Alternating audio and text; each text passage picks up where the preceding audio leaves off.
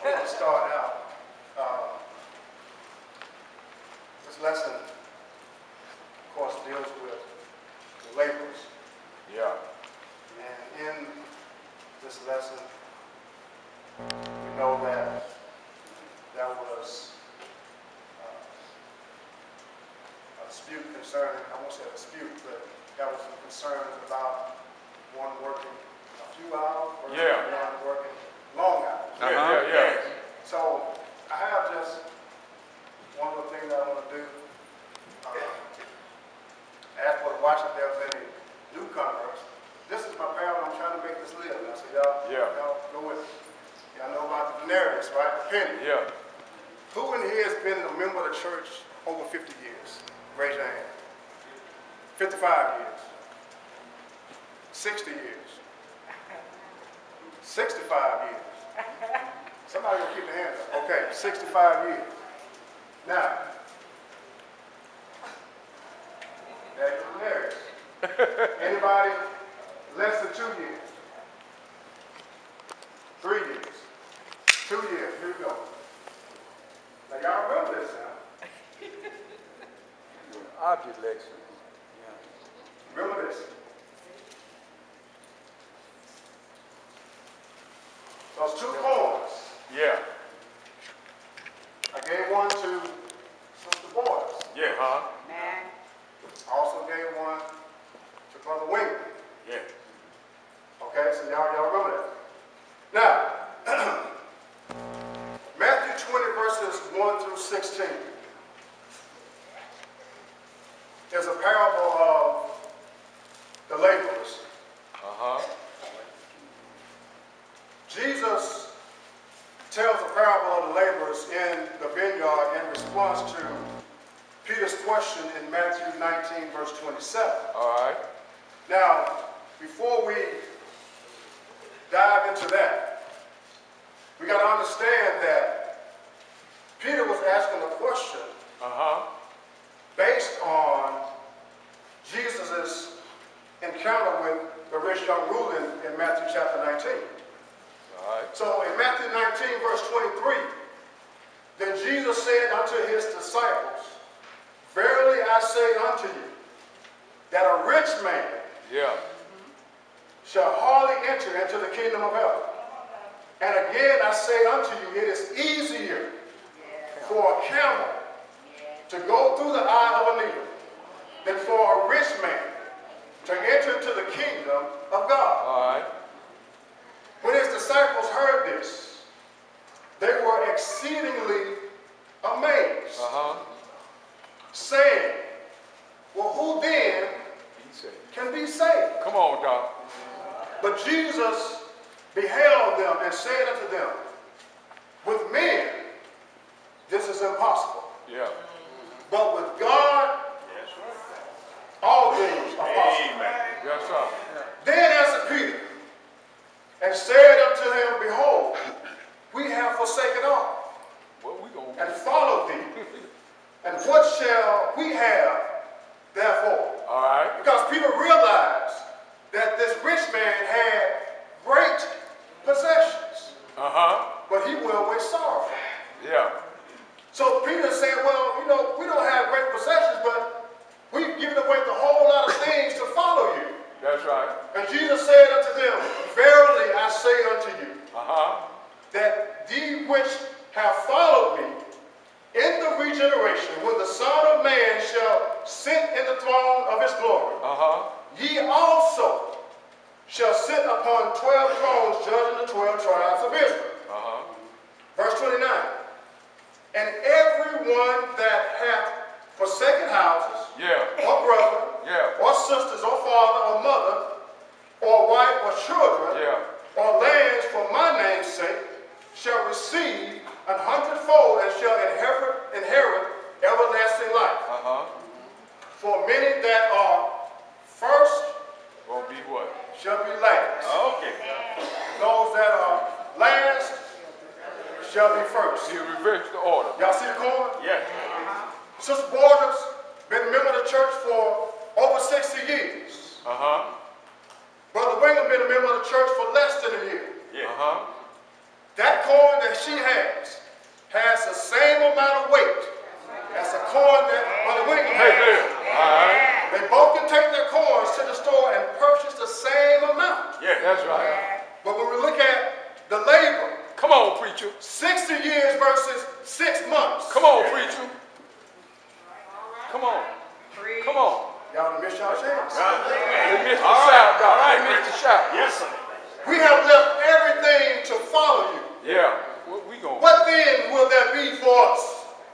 Peter wanted to know what reward would be given to those who give up everything to follow Jesus. But now in Jesus' response, he explains this truth about the kingdom of heaven. It's like unto a man that is a householder or a father, if you will, which went out early in the morning to hire laborers into his vineyard. Now let's walk through this thing real closely here. Yeah, walk through it, Doc. Now in verse 2, and when he had agreed with the laborers for a penny or for a denarius, we know that a denarius was about a day's wage, about 16 to 18 cents. Now I just gave them $1, so this is 2015. Y'all like that a little bit. Y'all like that a little bit. Help us, Doc. But I'm trying to show y'all the comparison here now. So, when they agreed about this penny a day or this denarius, he sent them into his vineyard. That's right. Now, this vineyard relates to us as being heaven. Now, y'all keep that in the back of your mind now. And when he went out about the 3rd hour and saw others standing idle in the marketplace. Watch this, y'all. Watch. Now, this marketplace is kind of like what we know as manpower. Y'all know about manpower, right? Yes, sir. Yeah. So this marketplace, these men came and idled around to wait on work because they're trying to take care of their family. That's right. Yeah. Just like we are. Talk, preacher. And so they came about the 3rd hour and saw others standing idle in the marketplace. And he said unto them, go ye also into the vineyard, and whatsoever is right, I will give you. And they went their way. So we find that in the verse 2, that the householder goes out into the marketplace and finds laborers to work in his vineyard, and the agreement was made to work from sun up to sundown. That's right. And we're talking about 6 in the morning to 6 in the evening. Watch this, y'all. For a denarius or for a penny, which was about 16 or 18 cents, which is equivalent to a day's pay for a Roman soldier. Then the whole householder goes out a second time to the marketplace about the 3rd hour of the day, or about 9 o'clock a.m. And finds more laborers and makes a promise to them to pay them whatever is right. And they went out into the vineyard. And again, in verse 5, the householder or the laborer went out the 6th and the 9th hour and found laborers, and likewise sent them out into the vineyard to work. That's right. And now it's 1 hour before sundown. Yes, sir. And the householder finds another set of laborers standing idle in the marketplace. And he asked them, why stand ye here all the day idle? Yes, sir. And they say unto him, because no man hath hired us. He saith unto them, go ye also into the vineyard. And so whatsoever is right, that shall you receive. Yes, sir. Now notice, the agreement to the first group Come on, brother. was a denarius. The same agreement Come on, was brother. made to the 2nd, 3rd, and 4th group. Come on, brother. Jesus said, whatsoever is right, that shall you receive. That's right. Now in verse 8 is where the murmuring begins. Yes, sir. Yeah. Water down here. Take a swig. Now,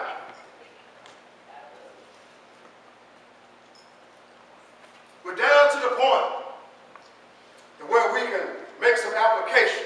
That's right. In verse 8, come on, preacher. The householder or the laborer said unto his steward, call the laborers and give them their hire. Beginning from Brother William to Sister Boyce. All right. Y'all with me? Yes, sir. Yeah. From the beginning unto the last. That's or from right. the last unto the first. Amen. And the laborers that worked went out, received a denarius. All right. Same page. But when the first came, Come on, Brother Murray. they supposed that they should have received much more. Yes, sir. Yeah. They likewise received one denarius. Oh, you got Now, the preaching in there, Doc. notice here that it was the first that supposed that they should receive more. Yeah. What about the second, the third, the fourth, and the fifth? Well, You don't hear nothing about that. I'm going to show you why. It was the first group in verse 12 saying, these last had worked but 1 hour, That's right. and thou hast made them equal. Now, underline that in your Bible if you want void to warranty on your Bible. Now, underline equal in your Bible if you want void to warranty. Unto us which have worked from sunup to sundown. come on, From brother. Cain to Cain. Come on, I know preacher. that should apply to some of us. Now, we use that terminology. Now, come on, man. Now, come on. Go with me. Come on now. I read some lectureship, but this is God's word too now. Amen. Go with me a little bit here. So, Teach, Doc. never once did they acknowledge the fact that 3 more groups of workers came to the vineyard. That's right. At the 3rd, the 6th, and the 9th hour. That's right. And worked just like they did, but never once murmured. That's right. Why? Let's see, Doc. Come on. Because just like the first group, they agreed to work for a denarius. They agreed. Something else that I noticed in this text. The householder was moved with compassion by the character of the 2nd, 3rd, 4th, and 5th group of laborers in the marketplace. They didn't lose hope because they weren't chosen first. That's right. They continued to hold on and remain steadfast, waiting patiently, because they knew if they left the marketplace too soon, Yes, sir. they would lose the That's a teacher right chance there, baby. of earning a day's pay. Yes, sir. That's right. Come on, work with it, That Doc. was just an observation, if you will, in my mind of how the landowner continued to hire laborers that were willing to work however long it took to earn a day's pay, to toil in the heat in the vineyard without murmuring and complaining, Yes, and without any regards to anyone else that the landowner hired after them. Take your time, Doc. Take your time. But that's not what this parable is about. All right. It's about the first Yeah. being last, Yes, sir. and the last being first. Yes, sir. It's about the landowner showing mercy Yes, to sir. whomever he pleases. That's right. Talk, preacher. We find that in verse 11 and 12 that these laborers that went out from the 3rd hour to the 9th hour are never mentioned.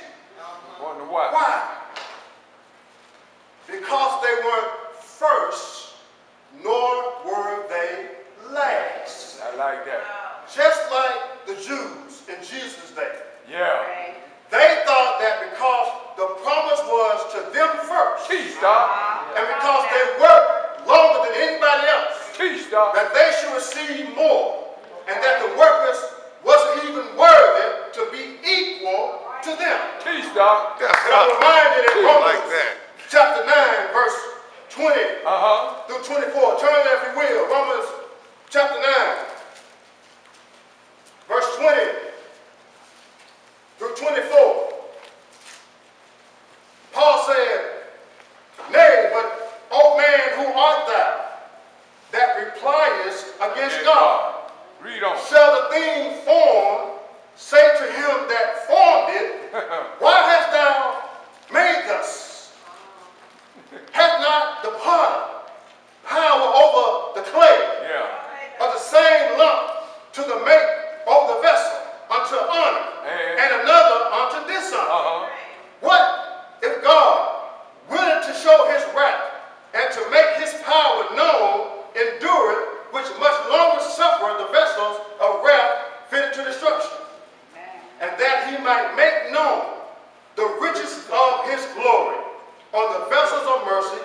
which he had before prepared unto glory.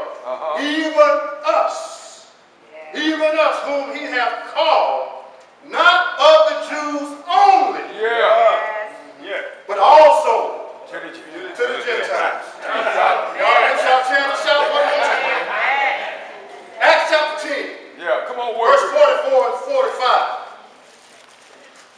Acts 10, verse 44 and 45. Y'all making it hard on here. Y'all ain't saying much. They sure make hard on you now. Y'all listen. Acts 10, 44 and 45. The Bible says, while Peter yet spake these words, the Holy Ghost fell on all of them which heard the word. That's right. And they of the circumcision which believed were astonished, as many as came with Peter, because that on the Gentiles also was poured out the gift of the Holy Ghost. Do y'all know who y'all are? Yes, sir. I ain't come across the Red Sea. Come on, help me preach. We are the Gentiles. That's right. Ephesians chapter 2.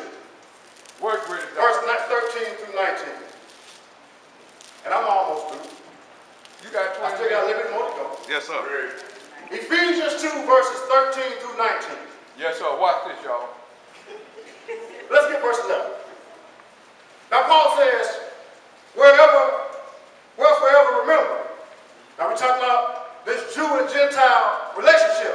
We're talking about being first and last. We're talking about equality in the kingdom of God. That's right.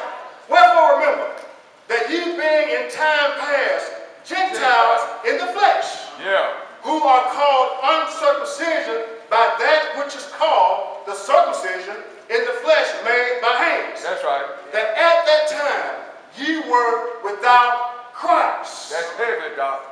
Being aliens and strangers from the covenants of promise, having no hope. That's sad, Doc. Having no hope.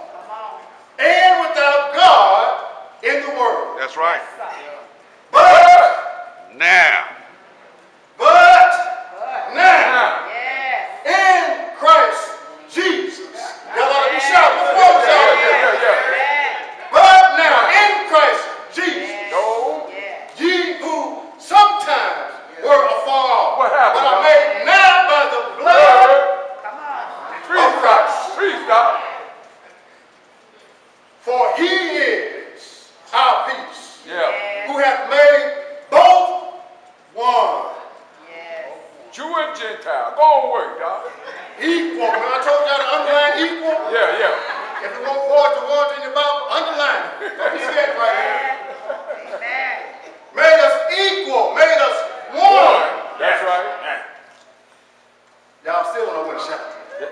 And have broken down the middle wall of partition between us, having abolished in his flesh the enmity, even the law of commandments, containeth in ordinance for to make in himself of two one new man. Equality, Doc. Equality. And that he might reconcile both Jew and Gentile unto God in one body. Which is the church. Good teaching. By the cross, having slain the enmity thereby.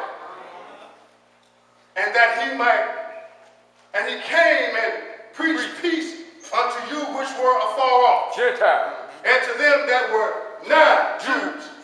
For through him we both have a cross by one Spirit unto the Father. Now therefore ye are no more strangers, foreigners, but fellow citizens with the saints, and of the household of God.